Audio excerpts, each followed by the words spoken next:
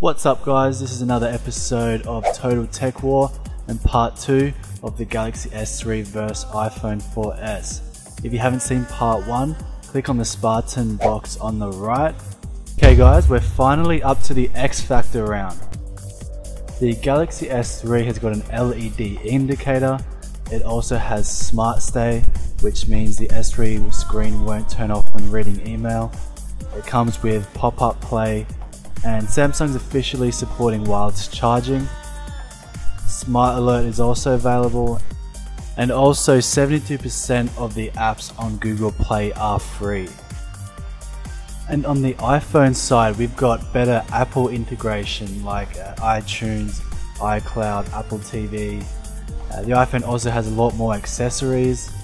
It's also got 4 times as many iOS developers. That's mainly due to all the money that's to be made, and also it's got easier one-handed use, obviously because it's so small, and it also has direct updates when a new firmware is released, whereas Samsung usually has to wait a couple months for the latest Android updates. The Galaxy S3 has a better search bar, a more advanced notification bar, better multitasking. It also has social tag, where your phone automatically recognizes who's in your photos. And it also has direct call, which means it automatically calls someone when you place the phone near your head. And it also has more sharing options. It also has better Google integration, so this will come in handy to you if you're a big fan of Google services. Obviously the big reason is that it's an open system. I mean, you paid for your phone, so you should be able to do whatever you want to it without having to hack it like some kind of criminal. I mean, our ancestors fought for our freedoms, so we shouldn't take it for granted.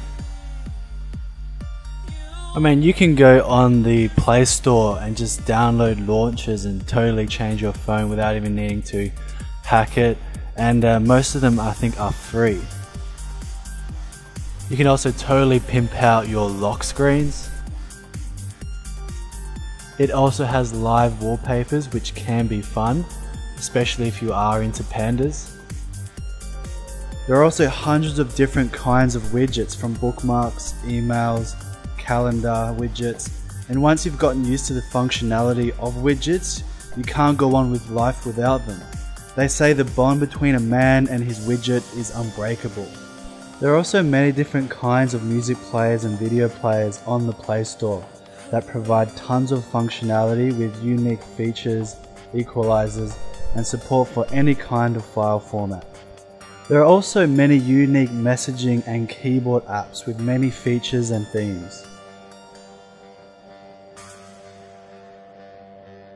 So when it comes to special abilities, the Galaxy S3 takes it with a score of 20 to 5. So the Galaxy S3 is victorious with a final score of 53 to 10. So that works out to make the S3 530% more Spartan than the 4S.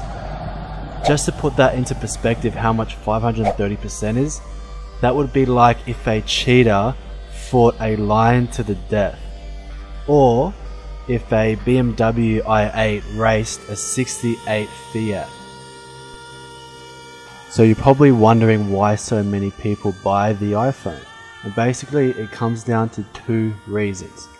The first being a lack of education when it comes to smartphones, because let's face it, your average person who goes in to buy a phone doesn't look at spec sheets or versus videos on YouTube like we do to see what else is out there. And the second reason is marketing. I would say that Apple has the best marketing in the world of any company, but I'll talk more about that in another episode.